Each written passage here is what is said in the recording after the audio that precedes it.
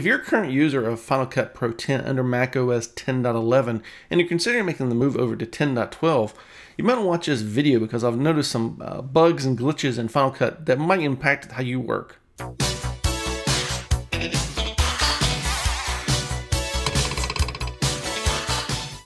Welcome back, gang. Todd here.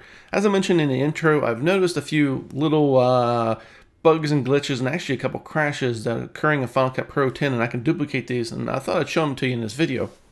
To get started, let's go over the machine. This particular machine is a late 2015 27-inch 5K iMac. I got tired of waiting on Apple to update their machines, which certainly means they're probably going to release some new ones in the next couple of weeks. But I went ahead and picked this up about a week and a half ago. This machine here has a 3.3 gigahertz i5 with 32 gigs of RAM. I upgraded the RAM from the stock 8.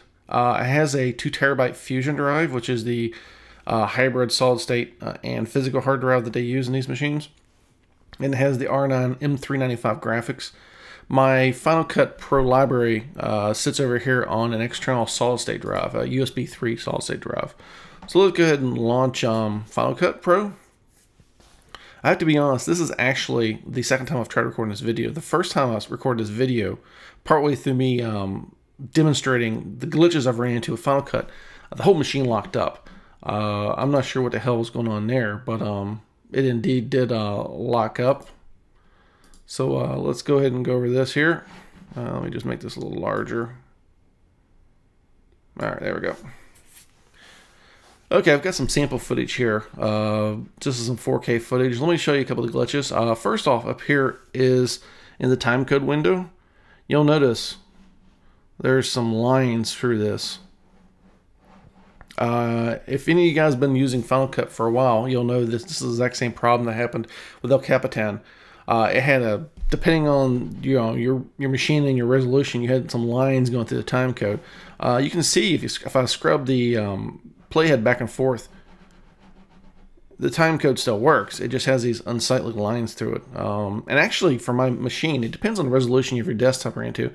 I have the highest resolution on the 5K iMac selected, and this is the way it looks. However, if I bump it down one notch, these lines actually move around. They might be at the top of the time code or just elsewhere. So this seems really dependent on your resolution of your display. So if you're running a high resolution external display, like on a MacBook or MacBook Pro or Mac Pro or something like that, this might look different. So yeah, this is kind of variable. This isn't a showstopper by any stretch of the imagination. However, it's one of those things you just want to maybe be aware of. Another thing I've noticed, which is a little more annoying, is over here you see the show hide. These don't always show up. Sometimes they show up, sometimes they don't. I've seen cases, actually this is the first time now I'm recording this, that these things have actually showed up correctly.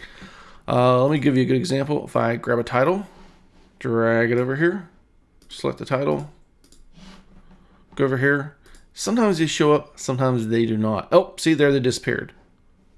See, they come and go. Oh, see, it's gone there. I don't. You can still double click the little block to expand it in the inspector, but for whatever reason, you can double click it to shrink it. As you can see, they come and go. And I've had times where they completely gone, where they won't show up at all. And other times where if you close Final Cut Pro or reboot the machine, they'll come back. So this is clearly a glitch. And Sierra also Final Cut Pro 10 with the current version of Final Cut Pro 10. I don't know why that is, but yeah, that's there. Another glitch I've noticed, now that I've got color selected, like for example, if you've got a title here or anywhere where you need to use the color, if you bring up the little color box, if you click the little eyedropper here, the color selector, Final Cut will crash. Watch. Boom. Gone. It's as dead as a doorknob.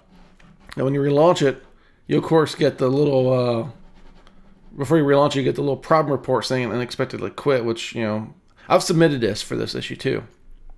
This is the only place where I've seen this actually happen, where it actually flat out just like dies.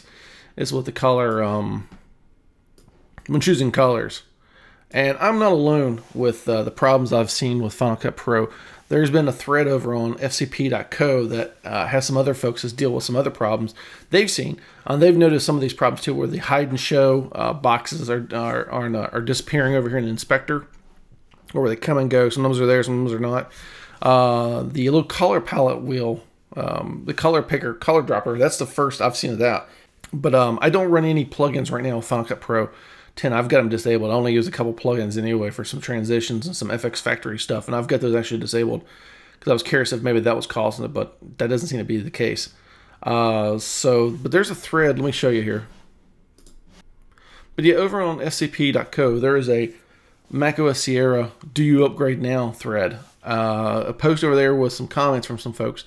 And there's quite a bit of folks having problems with all sorts of third-party plugins, external hardware that they've interfaced, like some Blackmagic interface boxes that aren't working correctly. There's some folks talking about keyframes aren't showing up correctly.